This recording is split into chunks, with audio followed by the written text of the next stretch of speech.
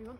So the bird we're going to focus on today is the wren, which is one of my favourite birds. Unfortunately I don't have a soft toy to help me today, but what I've done is I've put a picture of the wren in the bottom corner of the video so you know what it looks like if you don't already.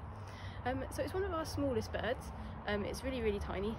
It's quite secretive, so it's quite a dull brown colour, and people often say it's a bit like a mouse the way it moves. It often stays very close to the ground and it likes to go in and amongst your flower pots in the garden looking for insects, or if you're out in the woods it might be in the bramble patch keeping very low. So it's very secretive. Except when it comes to singing. So when it sings, all secrecy goes out the window because it is so loud, especially given how small it is probably the loudest bird you will hear when you're out and about.